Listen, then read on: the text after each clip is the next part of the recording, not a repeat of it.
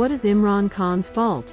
Why does Imran Khan seem so bad to the world power? Because Imran Khan is following the ideology on which Pakistan was built. आप आजाद हैं, आजाद रहें।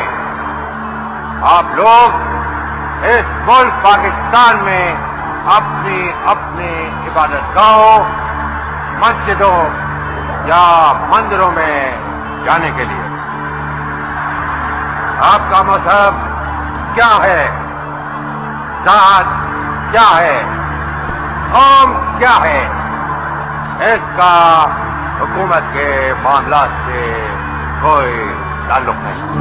The world consider Imran Khan a great and brave leader, because he does not listen to the world powers but decides with his people in mind.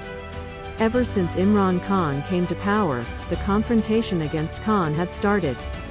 Some of the reasons that were endangering Imran Khan's power, which he was well aware of, but he was sticking to the truth in his vision. The first surprise for the United States was that Osama bin Laden was called a terrorist by the United States, but Khan called him a martyr. In fact, Osama bin Laden rebelled against the United States, which had nothing to do with Pakistan. But Pakistan was forced into the mire of this war.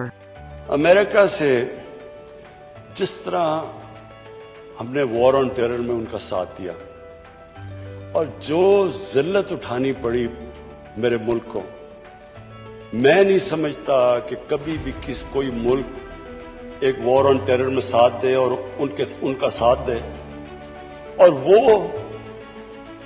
बुरा भला भी हमें कहें, कामयाब अफगानिस्तान में ना हो तो वो भी पाकिस्तान जिम्मेदार है।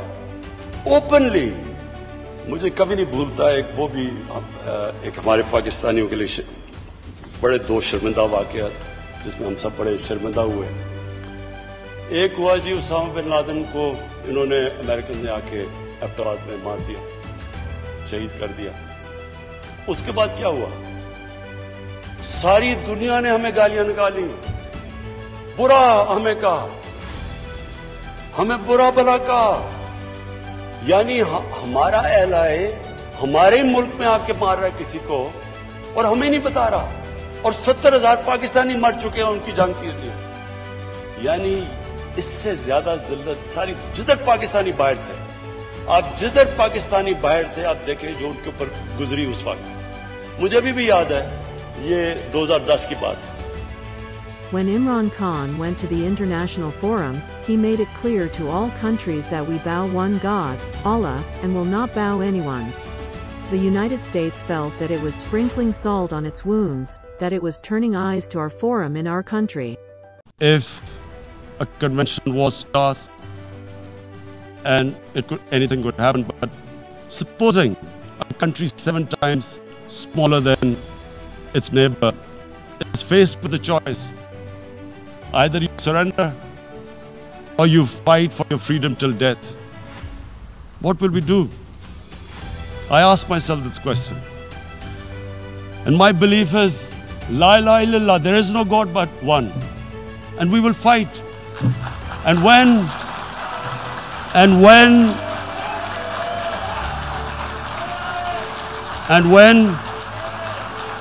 when a nuclear armed country fights to the end, it will have consequences far beyond the borders. It will have consequences for the world, which is why I repeat I'm here. Because I'm warning you, it's not a threat. It's a fair worry that where are we headed? And I've come here to tell the UN, you've got to, this is a test for the United Nations. You are the one who guaranteed the people of Kashmir the right of self-determination. They are suffering because of that. And this is the time. This is the time not to appease like in 1939 appeasement took place. This is the time to take action. And number one action must be that India must lift this inhuman curfew. At the international forum, Imran Khan also spoke openly on Islamophobia and tried to get the West on the path of truth. Imran Khan has also been instrumental in bringing the OIC, an international platform for Muslim countries, to life, thanks to which the UN passed a resolution on Islamophobia. An example of Islamic power Khan proved, is not found in any Islamic country at present time, that why the whole Islamic world considers Khan as its leader. Islamophobia के खिलाफ पाकिस्तान की बड़ी कामयाबी, अक़वाम मुत्तहिदा ने पाकिस्तान की जानिब से भेजी गई OIC की करारदाद मंजूर कर ली है। करारदाद में 15 मार्च को इस्लामोफोबिया से निपटने का आलमी दिन करार दिया गया है। वज़ीर आज़म पाकिस्तान इमरान खान ने ट्विटर पैगाम में पूरी उम्मत मुस्लिमा को मुबारकबाद दी।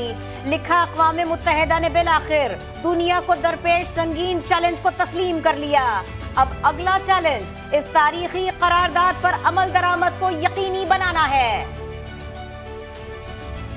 मुअत्तर आवाज दुनिया में उठाई गई वो हमारे वज़ीर आज़म मोहतरम जनाब इमरान खान साहब ने उठाई, फिर बाकी भी मुस्लिम दुनिया ने साथ दिया।